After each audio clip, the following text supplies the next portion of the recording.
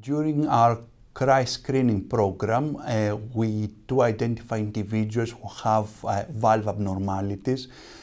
We do call them minor abnormalities of the heart, but as our understanding increases of those conditions, we do realize that although in the majority of individuals they will not get affected by those sort of conditions, we know that a minority of them may get affected, and we also know that they may be associated with other associated heart conditions. And the important point of identifying those conditions is that although in the past we used to discard them and not follow them up on a regular basis, now we know that it's important to follow those individuals, and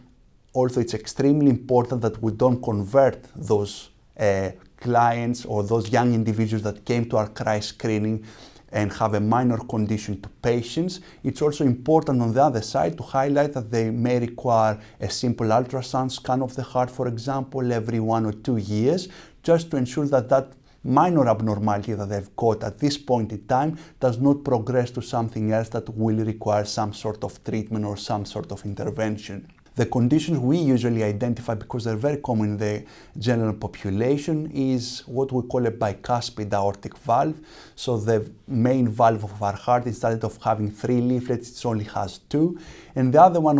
you may have heard is the mitral valve prolapse, where the mitral valve doesn't close quite normally, but it sucks into the chamber of the heart a bit.